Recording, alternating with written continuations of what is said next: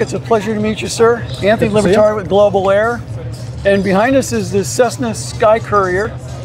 And you're with? I work in technical marketing, but I'm also on the core team for the SkyCourier. In terms of that, I heard you have a background in the gestation of this aircraft in terms of the design. Please tell us more. So I've been involved pretty much since the beginning.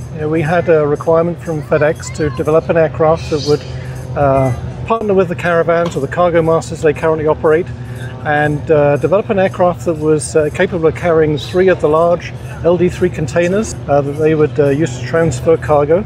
And so we basically laid out 3 LD3 containers and developed an aircraft that you see here behind us.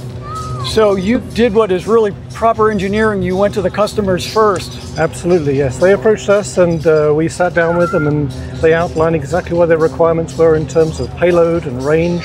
And obviously we worked in partnership with them to develop the aircraft. Upon reading the literature, I read where it's got a one-stop fuel filling inlet. The interior, you can change it very quickly. So that lends itself to being, really utilitarian. And my guess is that was also a customer requirement, but you also had a hand in that. Well, partly, yes. So, this is a very big aircraft that you see here. So we do have over-wing refueling, but obviously you need a long ladder for that. So we do have pressure refueling. It takes about 8 minutes to fill both tanks. It's a wet wing, so very easy to do that. But we actually developed 2 variants. We have the pure freighter, which FedEx asked for, so that's just for hauling freight. And then we also developed a 19-seat passenger version, which takes advantage of the flat floor. We can put 19 passenger seats plus all their baggage in the back. We use the same cargo door there for entry, and it's reconfigurable, so you can configure it to carry 19 seats, or to reconfigure it to a combi or a combination of passengers and freight, or take all the seats out and use it as a freighter. So a little bit more versatile. Landing gear, fixed and robust, rather than parts coming in and parts having to maintain. Yeah, so the goal of the aircraft was really just to keep it just simple, make it robust and reliable. And so we just simplified everything. We just had a fixed landing gear, so there's no hydraulic system other than the brakes to power the otherwise more complex retractable gear. Still does around 210 knots, which is 30 knots faster than a caravan. Yeah. And so, just kept it simple.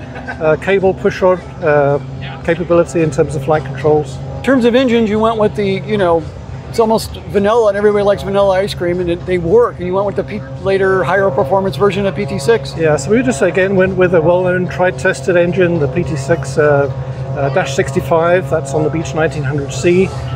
We actually customize it a little bit, so it does have an SC or a SkyCourier designation. Does have a torque limiter. We incorporated a lot of other features as well, like remote sensing of the oil quantity, so that you didn't have to get up and do a climb up a ladder to inspect the oil, for example. Very good. I noticed de-icing equipment, what looks like rather robust windshield as well. Yeah, so most windshields are heated as standard, but we do have flight into no icing as an option. So we have the addition of boots on the leading edges of all the surfaces, including the struts and the sponson that you see there, but that's an option.